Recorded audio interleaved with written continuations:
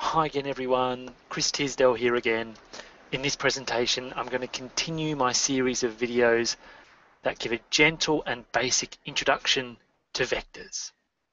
And in particular, in previous videos we've been looking at how we can connect vectors with lines and vectors with planes. So in this presentation I'm going to do an example of connecting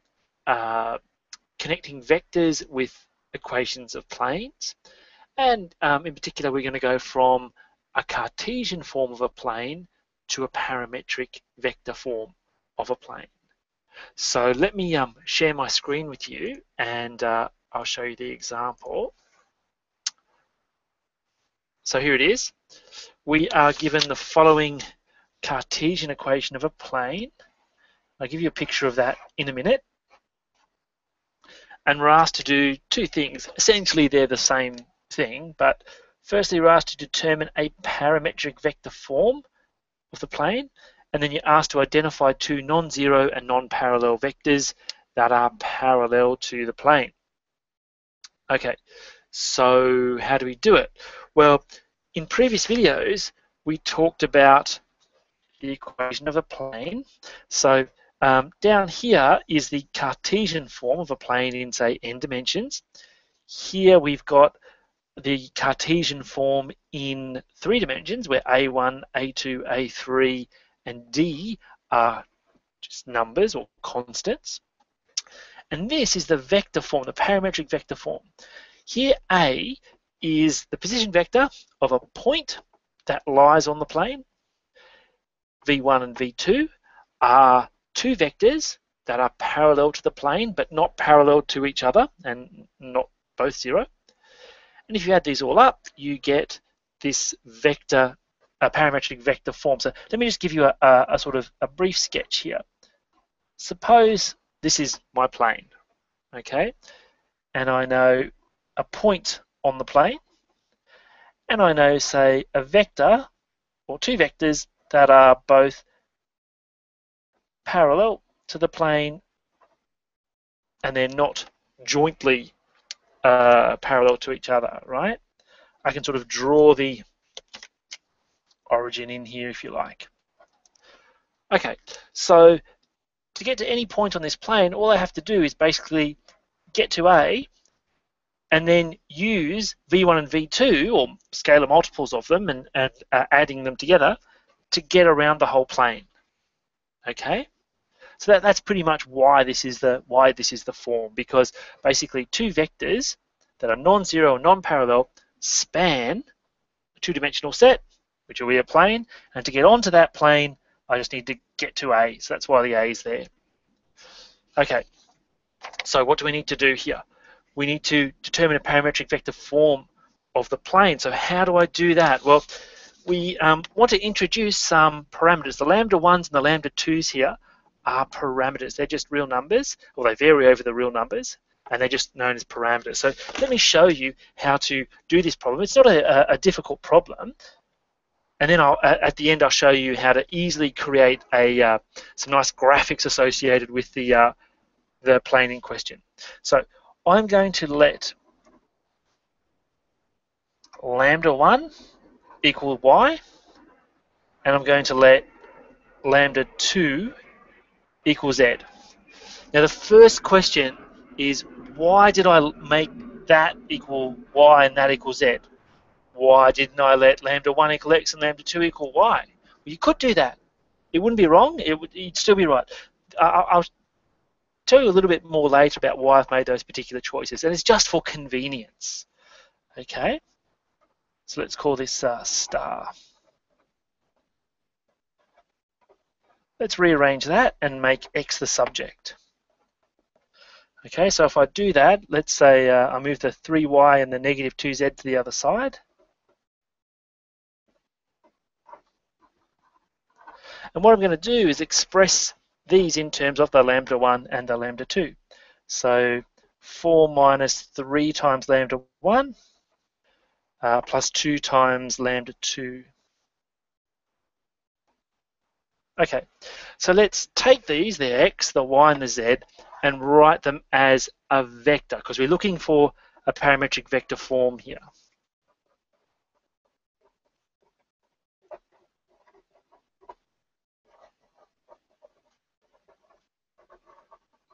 So let's write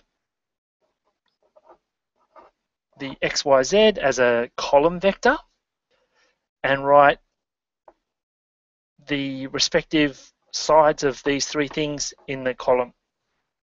So X is 4 minus 3 lambda 1 plus 2 lambda 2. Y is just lambda 1 and Z is lambda 2. Okay, so it's starting to look a little bit like these sort of vector things here. So here I can write this as being the vector XYZ. And what I would like to do is actually break this up. So break this up into three parts. So one sort of constant vector, then lambda 1 times another vector, plus lambda 2 times another vector. Okay, so I want to break this up into three parts. So the first thing I'm going to do is look for all the constants in each component. Okay, so if I look in the first component, I've got a 4. In the second component, I've got no constants. And in the third component, I've got no constants. And write that as a vector. Okay, the next thing I'm going to do is look for all the lambda 1s in each component. Okay, I can bring that out the front. So there's negative 3 lambda 1s in the first component, there's 1 lambda 1 in the second component, and there's 0 lambda 1s in the third component. Now just check, if I put that back in there and back in there, I should get that, and 0 down there, which is what I get. Lastly, let's do it on the lambda 2.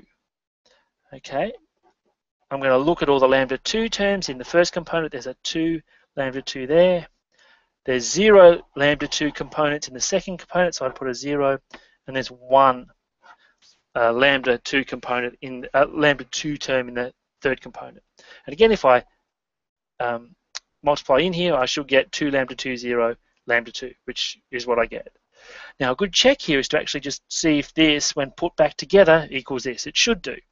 Okay, so 4 plus negative 3 lambda plus 2 lambda 2, that should be the first term.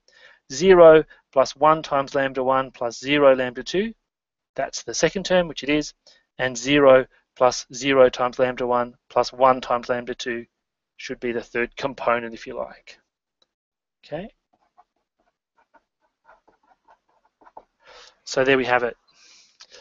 That is a parametric vector form for our given plane. Okay. Now we've sort of already done the second part, identify two non-zero or non-parallel vectors that are parallel to the plane. Or we want to pull out that vector and that vector. Okay, but let's just write it down anyway. They ask us for it, so let's do it. Two non-zero and non-parallel vectors that are parallel to the plane are these two vectors here. Now let's just check that that's definitely non-zero. That's definitely non-zero because a zero vector has all 0 components, right? Are they non-parallel?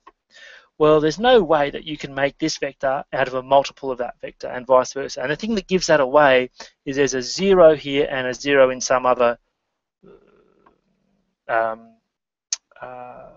component, okay, and corresponding non-zero entries in the other ones. Okay, so let's just sort of write these down and then we're finished.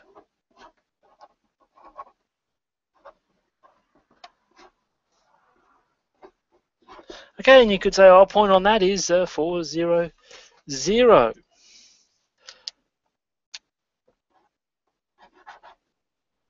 Okay, so a pretty easy question, but let's go back to why I made these choices up here. Okay, and I said the reason was for convenience. If you can see that there's only a 1x here, right? The coefficient of x is 1. So when I rearranged it, I didn't have to divide by anything to get x on its own or to get x as the subject. If I had made, say, x equal to lambda 1 and y equal to lambda 2, when I rearrange this to make z the subject, I'd have to divide by that -2. So that means there'd be sort of divisions by a half or -2 in here.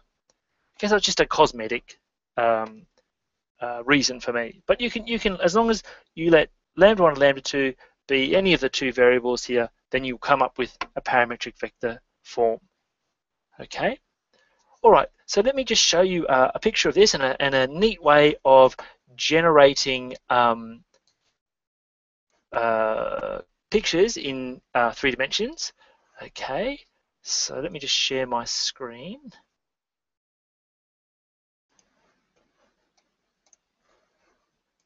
Okay, here we go.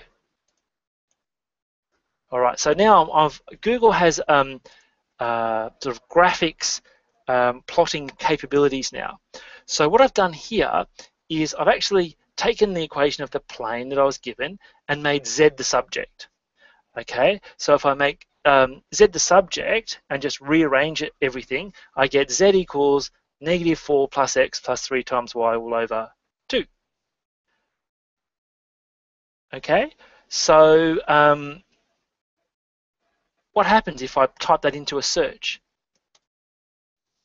Well, you'll see down here, here is a graph for that plane. Okay, now let me just see if I can pause it and give you a little bit more insight into it. Now, the beautiful thing about this is that it's very easy. Just do a Google search for the actual function and it plots it for you. Okay, so this colorful set of points here is part of the plane that we were given. This gray sort of shaded region is the plane, the XY plane. So the plane Z equals 0. So you can see it cuts in a line and it has this sort of two-dimensional surface lying in a three-dimensional space. So using Google now to plot these curves is super simple. Okay, so that's a basic example going from Cartesian equation of a plane to a parametric vector form. By the way, parametric vector forms are not unique for equations of planes. For example, you may calculate a parametric vector form of a plane, and your friend or one of your fellow students may do the same, and you may get different looking answers. In fact, there are an infinite way of writing down a parametric vector form for the equation of a plane. Okay. Now, in forthcoming videos, I'm going to do some more examples, and then after that, we'll talk about how to multiply two vectors together, which is something that we haven't really chatted about, why it's useful, and why you would want to do it. Okay, so please join me for those presentations in the future. Thanks for watching. If you have any comments, put them in the comment section. Thanks again.